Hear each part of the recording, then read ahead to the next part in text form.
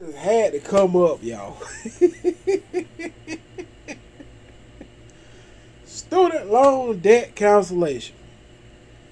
Now, I want to talk, how is that helping people? Student loan debt cancellation. Taxpayers' dollars going into student loans that some of them sitting in jail, prison, done run up a student loan bill, but yet they stop and start selling dope. Alright, y'all, now how's that helping anybody? Think about it, they're paying student loan debt cancellation.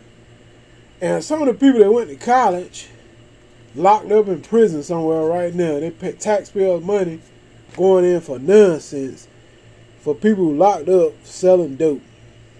Went to school 2-3 years, dropped out, started selling drugs. Alright, how's that helping anybody? Then here's another one.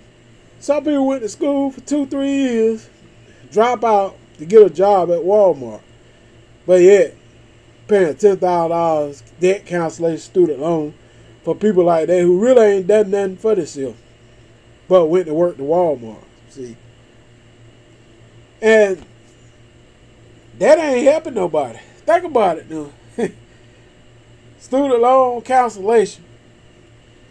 A lot of them went and just ran debt up, got money, and dropped out of college or whatever. And some of them just plain ain't doing nothing, really. You know what I'm saying? Some of them got the money just laying around doing nothing, you know.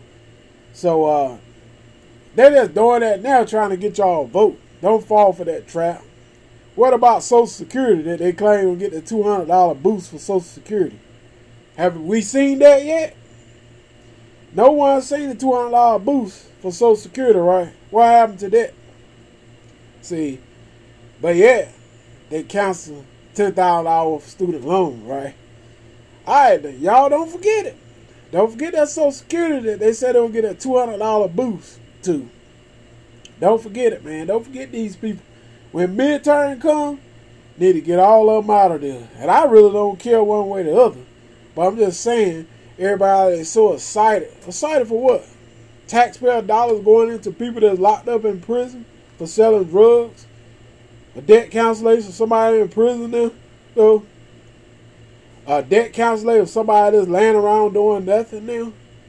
Went to school and got money and run up this and run up that, borrowed money and still ain't done nothing for themselves. Went to go get a job at Dollar Tree. Come on, man. How's that helping everybody? I just don't see it. Y'all hit that subscribe button, man.